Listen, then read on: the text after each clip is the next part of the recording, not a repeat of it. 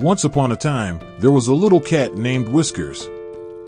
Whiskers was a diligent student who always tried his best in school. One day, after receiving his exam results, he eagerly rushed home to show his father. "Father, father, look at my exam results. I did well," Whiskers exclaimed as he handed over his paper. However, as his father glanced at the results, his expression turned grim. "These grades are unacceptable. I expected better from you, Whiskers," he shouted, his disappointment evident.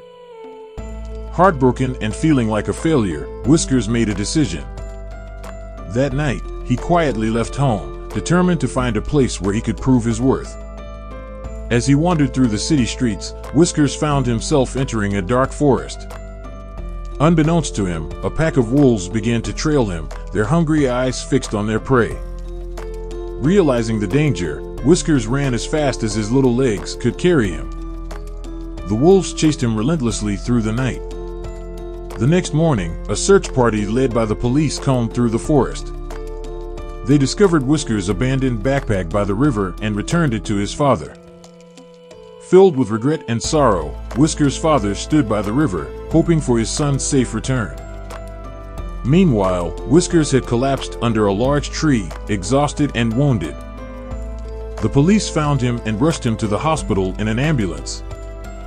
As Whiskers lay in the hospital bed, weak and frail, his father arrived, tears streaming down his face.